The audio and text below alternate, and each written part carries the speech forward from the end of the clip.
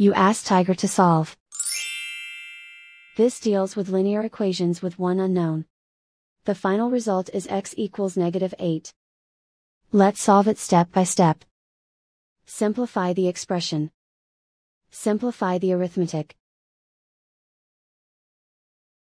Group all x terms on the left side of the equation.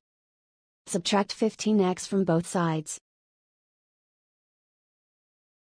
Group like terms.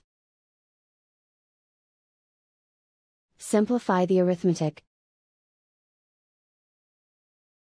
Group like terms. Simplify the arithmetic. Group all constants on the right side of the equation. Subtract 9 from both sides. Simplify the arithmetic.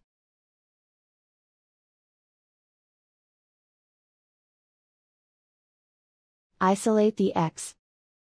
Divide both sides by -9. Cancel out the negatives. Simplify the fraction. Move the negative sign from the denominator to the numerator. Find the greatest common factor of the numerator and denominator.